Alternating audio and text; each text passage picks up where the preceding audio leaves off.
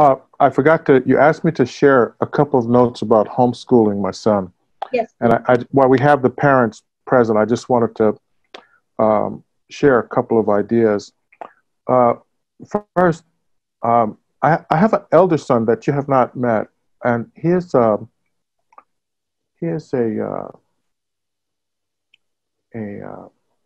a surgeon.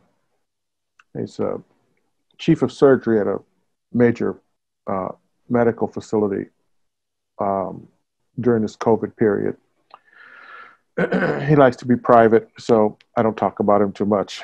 And of course, my daughter is an educator, and she was at the honor retreat this year with my granddaughter. And you've met my son, who is second year law school. After first year, he became the editor of the Law Review. And my son, who's the attorney, I homeschooled him seventh, eighth, and ninth grade. 10th grade, he did hybrid, some homeschool, some brick and mortar. And then 12th grade, he did full brick and mortar. So we went through homeschool, hybrid, and then brick and mortar with him. And he majored in college in English. And and then, you know, he went to college and got into law school and so forth. But what were the keys to helping him to understand how to use to the homeschooling to his advantage? That's what I wanted to share with you. Before I introduced him to the subjects, and we went through, the school district had a homeschooling program that was accredited.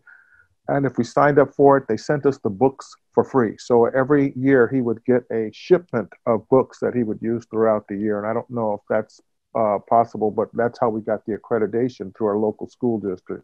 I wanted to share that with you. Even if you teach outside of that curriculum or in addendum to that curriculum, you can incorporate the accreditation if you're in a school district that offers that. I just wanted to share that as an idea. But the things that I taught him before I got into the subject matter were how to study first. Because if you just give them the materials and you don't teach them how to study, they have to, it's kind of like trying to fly a plane and build it at the same time. And so I felt it was important for him to understand how to study. So I'm going to give you some suggestions on the approach that I used. I didn't just teach him math, I taught him the history of math. Where does the number 0 come from? Because in Roman times, if you look at Roman numerals, you'll notice there's no 0. So where did that come from? Where did the number system itself come from, and what are its fallacies? Why is -1 times -1, 1? You have less than something times, you have less than nothing times less than nothing, and when you multiply them, you get something. How do you take nothing and then get something? And similarly, you have one thing, an apple, and you multiply it times -1, the apple disappears, but you haven't multiplied it times anything that exists. How does that happen? And then I told him about the Pythagorean. I'm talking to kids, be patient with me, please. I'm talking to parents at this moment. I realize that.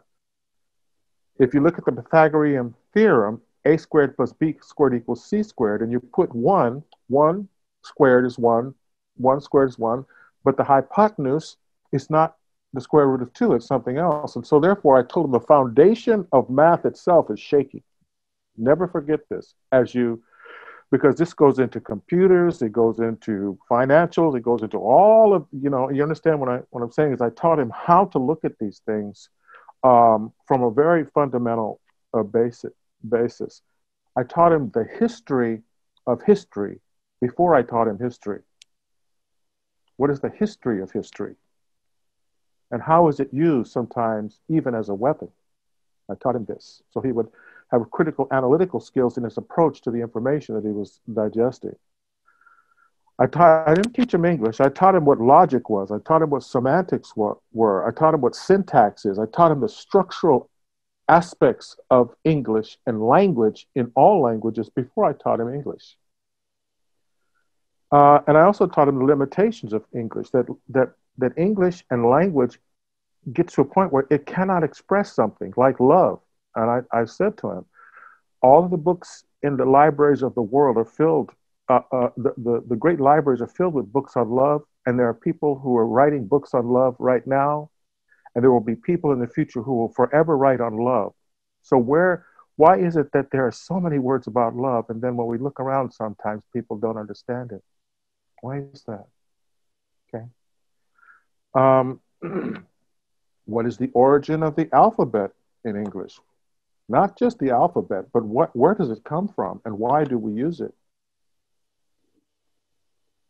I taught him about, this is before I taught him English.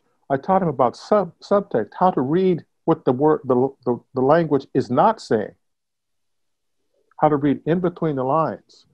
I learned this when I was at the Royal Academy of Dramatic Art, how to read in between the lines, because in Shakespeare's time, there were no copyrights.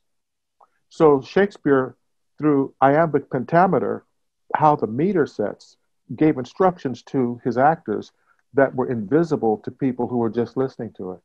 Because in those days, you could go to a play, listen to it, remember it, and go perform it yourself. There was no way to protect the author. And so he very secretly wrote instructions to his actors in the way that the meter of the poetry is. And so there's something that goes on underneath language.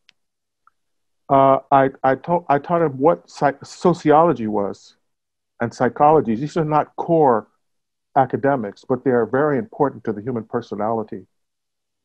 And finally, I taught him about their exotic academics that are not for everybody, but some people. For example, I have a student who is a PhD astrophysicist.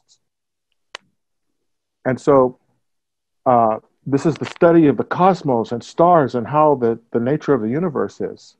Now, you may not be able to get a high-paying job with that, but nonetheless, it is an area of exploration that helps you to understand your world and how small we are in it with regards to the universe and how small our little tiny minds are in terms of the universe, and to have perspective of the importance of being present in the universe as a being.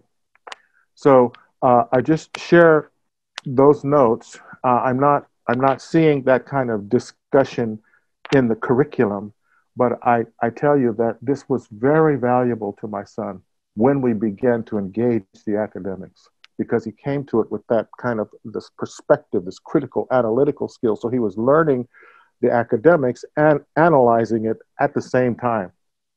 And he came out, really having a different kind of understanding than someone who is just studying core academics. And he may not be the best and the brightest, but if you have to work for him, you'll enjoy it because he's a good guy, And so I just share that these insights, having taken a child through all that process and watched him evolve. And he's a loving person. I'm looking at you, but when I look over my computer, he's right there, right? And so he's a good family guy, and we have really benefited greatly. The bond of homeschooling can be more profound than academics.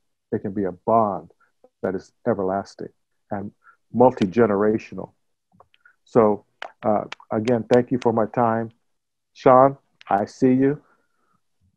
And if you can hear me, I don't know if you can hear me, but I want you to remember the conversation I had in your home about this, and look how big it's getting. Look at it. So thank you again, and I'll talk to you soon.